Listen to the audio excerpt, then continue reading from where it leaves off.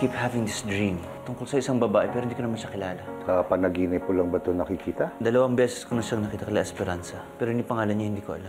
Kailangan suot mo ang kwintas na yan upang mabuhay ako muli. Kahit magkadugo tayo, hindi ko ipapaubaya sa si Arnaldo. Ayos na.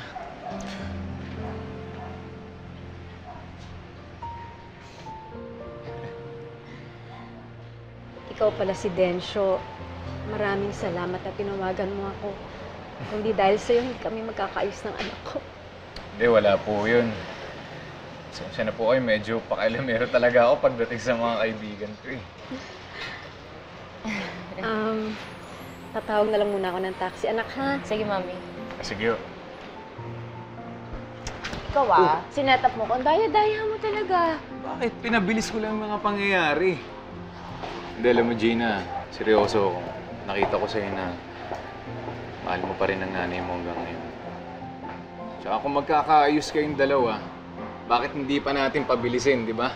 Oo na po. Sige na, ikaw na ang tama. Pero sa susunod, ayoko na maulit to, ha? Yung kikilos ka nang hindi ko alam. Sige ka, sa susunod, baka magalit na talaga ako sa'yo niyan. Sige, Alice. Hintayin na lang namin kayo dito. Okay, bye. Nagkausap na si Alice tsaka si Gina.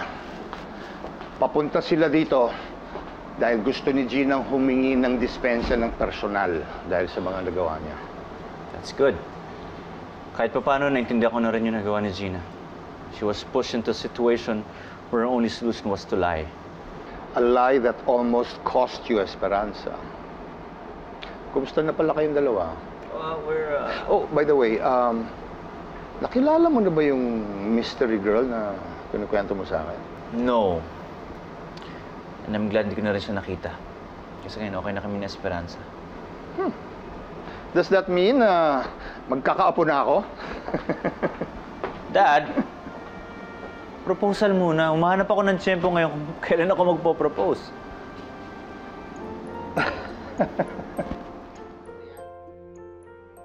Wala ka nang magagawa para hadlangan ako, Esperanza. Akin si Arnaldo. Anong ginawa niya sa akin? Ba't hindi ako makagalaw?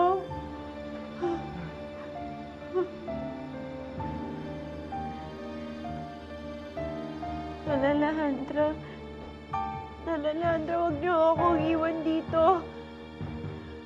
Alejandra! Tulong!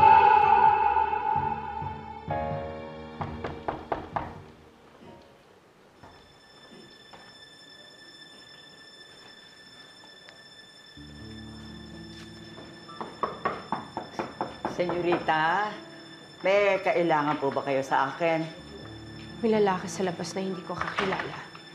Ikaw na humarap sa kanya. Opo.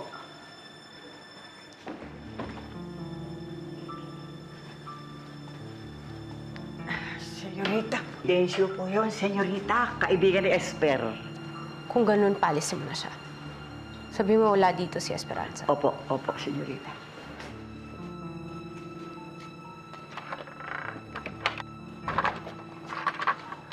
Ay. Manang Belen, si Esperanza po ba nandyan? Wala si Esper eh. Umalis. Kasama si Edwin. Ganun ho ba? Mm-mm. Mga anong oras po sila makakabalik? Hindi sinabi kung anong oras. May sadya ka sa kanya? Hindi po kasi tinawagan po ako ni Esperanza tungkol kay Edwin eh. Oh. Tinatawagan ko naman siya, pero hindi naman niya sinasagot yung tawag ko. Siguro, busy. Ganun, kala ko nga po, nandito sila. Wala. Sige. Sige. Teka lang, Alin? Parang may narinig po ako na humihingi ng tulong. Narinig niyo po ba yun? Ano? Humihingi po ng tulong mula dito sa loob ng bahay na to. Parang may sumisigaw po humihingi ng tulong. Ano kasi may bagong katulong kami dito sa bahay. Bata pa. Hindi pa masyado sanay. Yun. Malamang yun ang humihingi ng tulong. Sige na.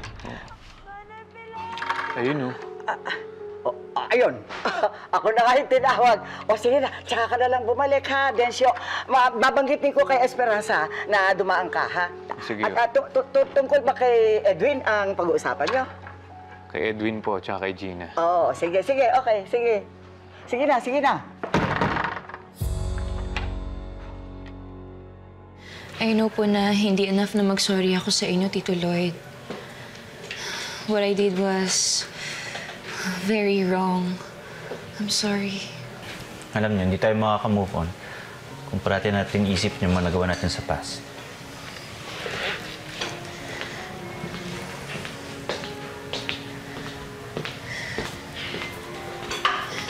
Edwin, I'm really sorry. Patawad lang ta, Gina. Thank you. Parte ka lang ng pamilya namin, Gina. I just hope na hindi ka ulit gagawa ng isang bagay na ikagugulo ng mga buhay natin. I promise, Tito Lloyd. Thank you. Now that we're okay, I hope kayo natin yung Esperanza maging okay. Willing ka ba na kausapin siya? Paano po yung apo niyo? Pababayaan niyo na lang po ba si Esper sa ganun niyang kalagayan? Huwag kang mag-alala. Hindi ko na siya sasaktan pa. Dahil kadugo niyo po siya. Dahil mukhang magkabigkis ang mga buhay namin. Nung nagalit ako kanina, sinakal ko si Esperanza. Habang sinasakal ko siya, nararamdaman kong may sumasakal din sa akin. Marahil ay dahil si Esperanza ang dahilan kung bakit ako nagbalik.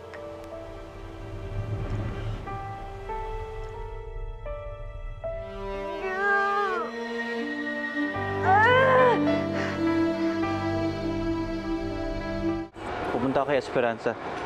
Sumabay ka na sa akin para makapag-usap na rin tayo. Hindi pa ako ready. Kapag handa na ako na mismo ang pupunta sa kanya. Tawagan ko muna siya.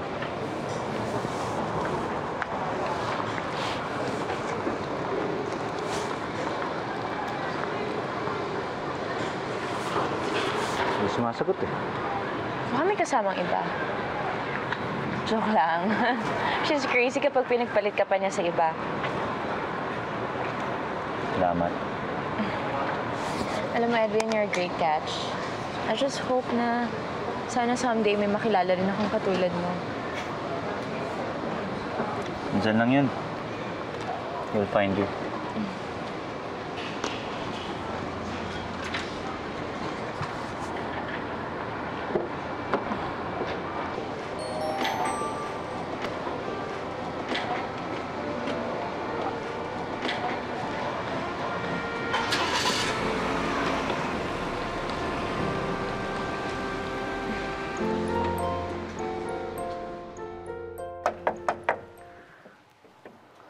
Akala ko ba okay na tayo ngayon? Di mo na naman sinasagot.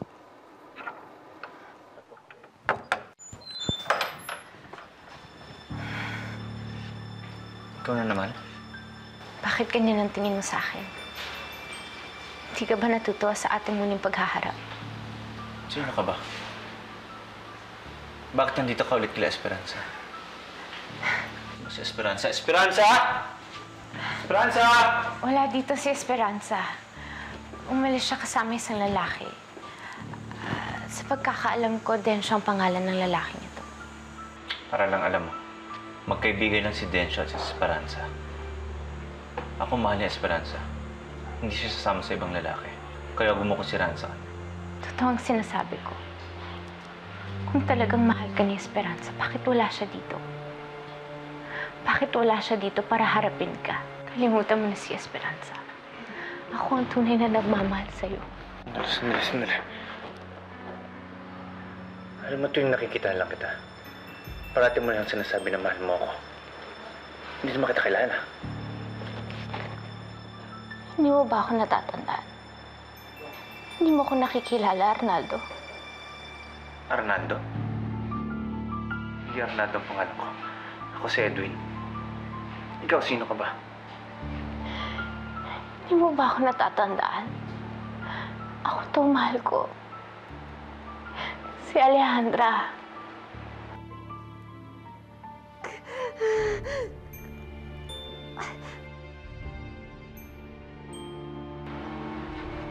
Fernando. Alejandra. Bakit mo alam ang mga pangalan na yan? Nag-usap ba kayo ni Esperanza tungkol sa nakaraan mga lolo at lola namin? Hindi ko alam ang sinasabi mo, mahal ko. Saan ba si Esperanza? Esperanza! Esperanza! Hindi ka niya maririnig dahil wala siya dito. Ako lang ang nandito. Ang iyong Innamorata. Hindi ikaw ang Innamorata ko. Si Esperanza lang ang Innamorata ko. Esperanza! Esperanza!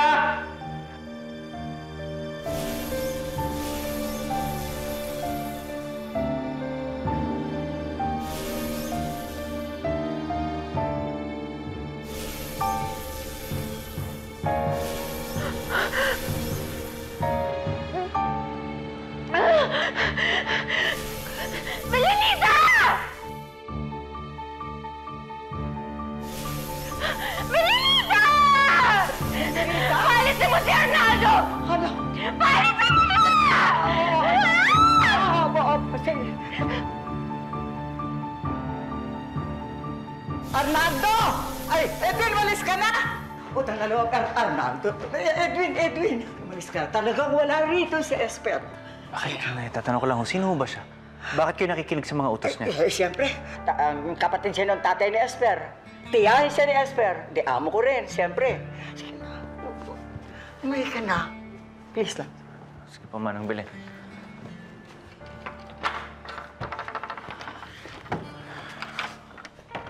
Edwin! Edwin!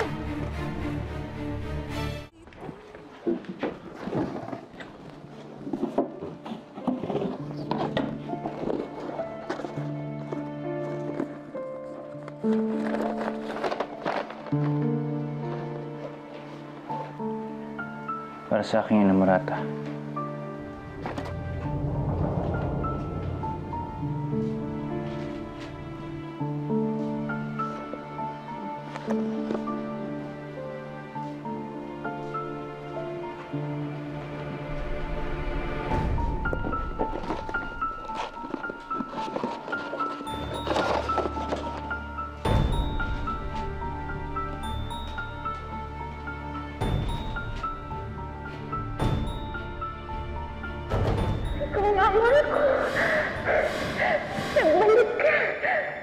Ito si Alejandra? Pero parang nangyari? Matagal na siyang patay, ah. Hindi ka niya maririnig dahil wala siya dito. Ako lang ang nandito. Ang iyong Innamorata. Hindi ikaw ang Innamorata ko.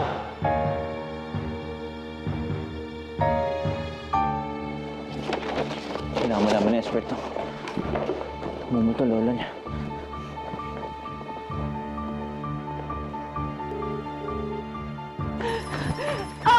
Ang cellphone ko! Kailangan ko makausap si Edwin. Tumatago sa akin ang cellphone ko! Hindi pwede! Hindi pwede magsusumbong ka sa kanya! Tapos magagalit na senyorita ko! Hanggang ngayon ho, kampiho pa rin kayo sa kanya. Kinulong niya ho ako! Kaya lang niya ginawa sa'yo yon kasi ayaw niyang hadlangan mo sila ni Senyorito Arnaldo. Yun yun!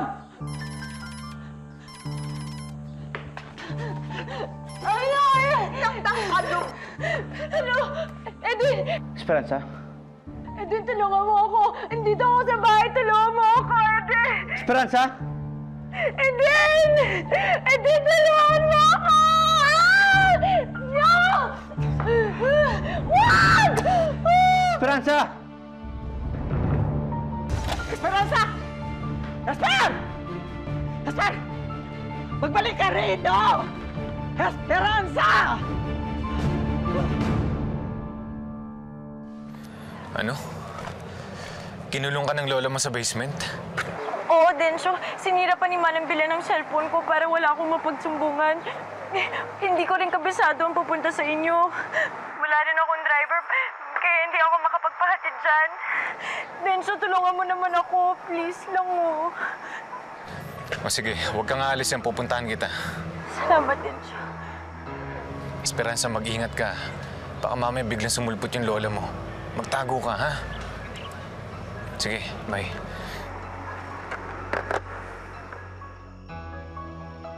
Esper, hubadin mo na yung kwintas na yan. Dahil alam natin na yan ang dahilan kung bakit nakakabalik ang lola Alejandra mo. Pero kahit anong pilit ko, hindi ko ito mahubad. Kaya mahubad? Tara, subukan natin.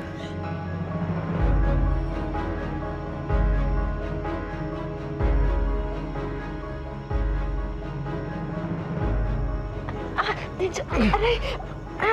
Sorry. Isa demonyo talaga yung kwintas na yun, Esper. Kaya tama lang desisyon mo na dito ka muna. Huwag ka na muna bumalik dun sa inyo. Pero Tensyo, paano naman si Edwin? Kailangan ko siya makausap. Kaso, hindi ko kabisado ang number niya. Baka mapaano siya kapag bumalik siya sa bahay.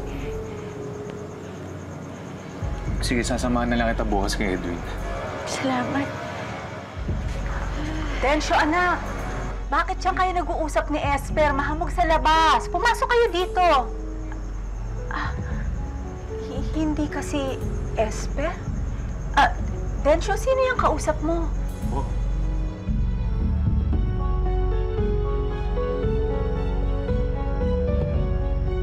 Nay,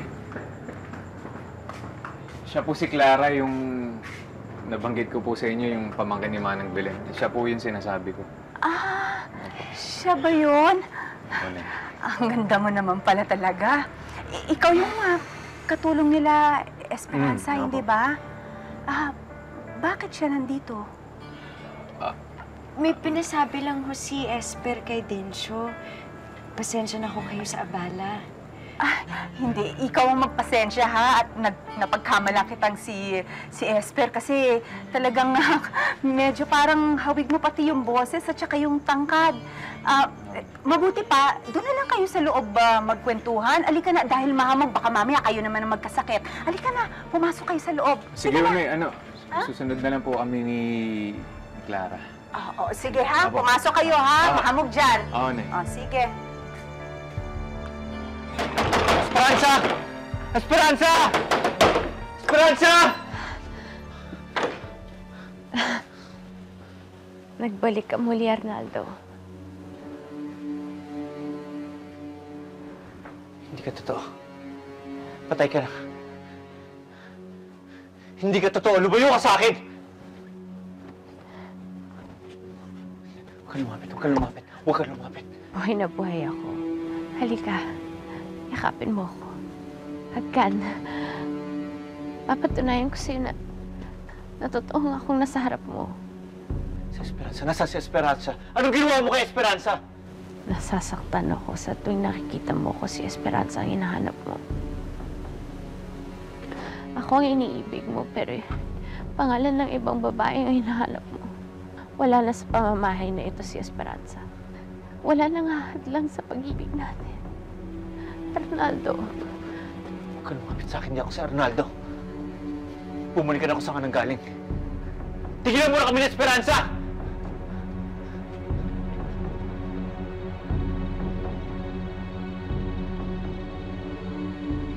Kilala na ako ni Arnaldo. Subalit hindi ang pagkakakilala na inaasahan ko. Senyorita, mahihirapan talaga po siyang tanggapin kung sino kayo dahil hindi naman po siya si Senyorito Arnaldo. Siya po si Edwin, boyfriend Esper. Siya si Arnaldo! Kasalanan ni Esperanza kung bakit niya akong tinanggihan. Nilaso ni Esperanza ang pag-iisip niya!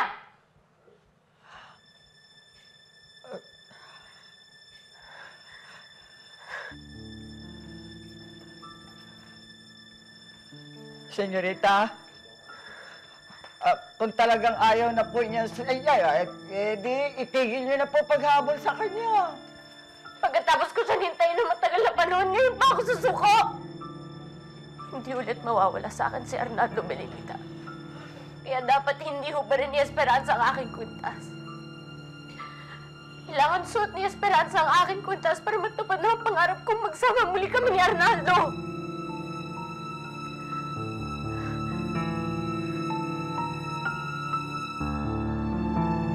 Densyo, sigurado ka ba? Nakakahiya naman sa'yo eh. Hindi, ayos na sige. Diyan ka na matulog sa kwarto ko. Dito na lang ako sa sala. Sanay naman ako dito matulog sa sala eh. Sanay ka na matulog sa sala? Bakit?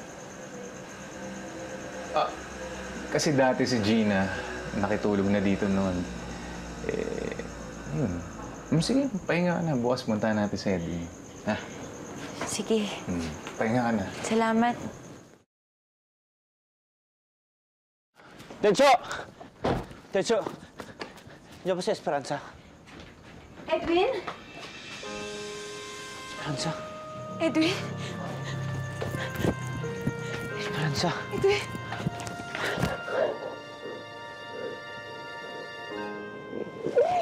Edwin, si Lola Alejandra. Alam ko na, Esperanza. Siyang gumugulo sa atin.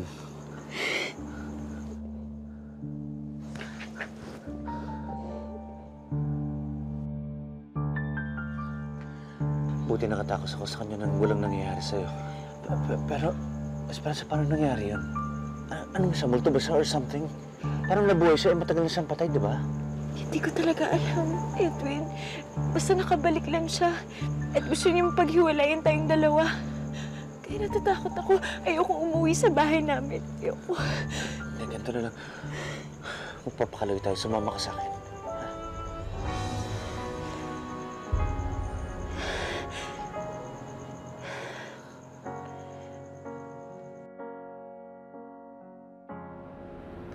Kung nagkalakas loob lang ako nun, sayang Esper. Ako sana, hindi siya. You know what? I've been thinking about this for the longest time. At siguro ito na yung tamang pagkakataon. Esperanza, I don't want anything more than just to be with you. Alam kong wala kang dalang sing-sing ngayon. But all I can promise you is to love you forever. Esperanza, I want you in my life. Will you marry me?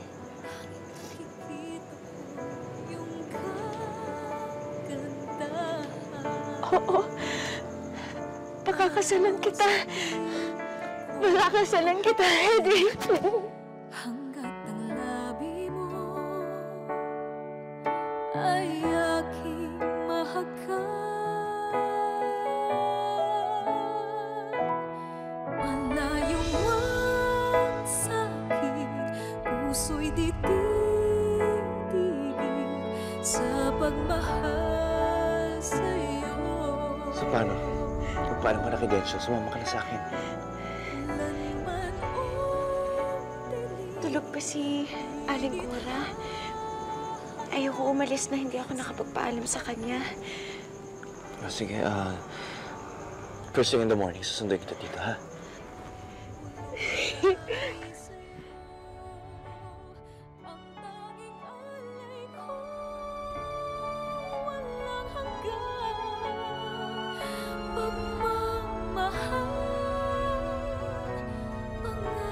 Paano na yung paghahanap mo sa totoong nanay mo? Nakakalimutan mo na ba yun dahil sa pag-alis ni Edwin? Edwin! Alejandra. Ang aking